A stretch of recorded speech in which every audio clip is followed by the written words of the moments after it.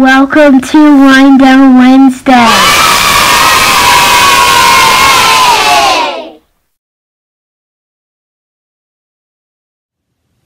Hi Central Cougars, it's time for Wind Down Wednesday with me, Mrs. Bradbury. Before we start your story tonight, I brought a friend and she would like to sing you a song. This is Hippo. Take it away, Hippo. I like big hugs and I cannot lie. Never let a hug pass me by. You can give high fives or cuddles, but please don't lose those hugs. So gentlemen, ladies, you want to drive this hippo crazy and stick those arms out pretty, please just give me a big old squeeze. Hippos love hugs. Okay, now we wind it down. Your story this week is called It's Hug Time. This is by Corinne Wibble, illustrated by Nicola Anderson.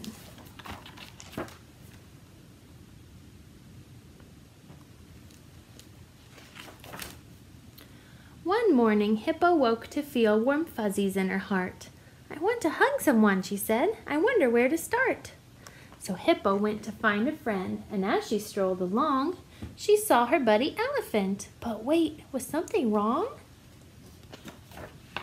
My brand new shirt, said Elephant, I haven't even worn, was great until this morning when I realized it was itchy.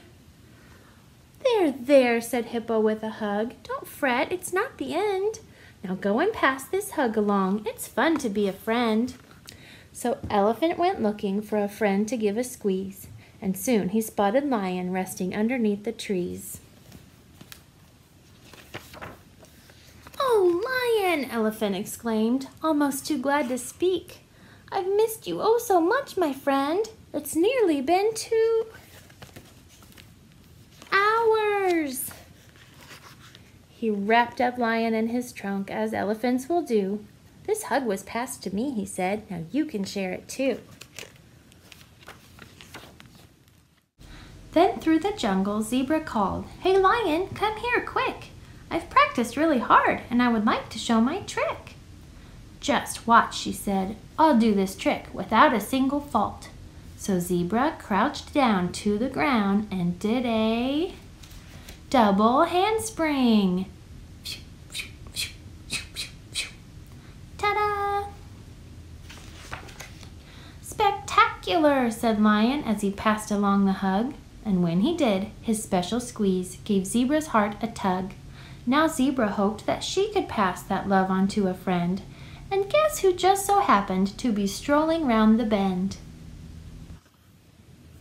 "Hi, Hippo," Zebra said. "I hope you know how much you're worth. You'll always be my best friend on the whole entire continent of Africa." So Hippo's hug went round and round, and everyone agreed that when you're happy, sad, or proud, a hug is what you need. I hope you have a great night, and all of the teachers at Central wish you a wonderful, warm, safe weekend, long weekend, full of love and hugs. We will see you back at school on Tuesday morning. Good night.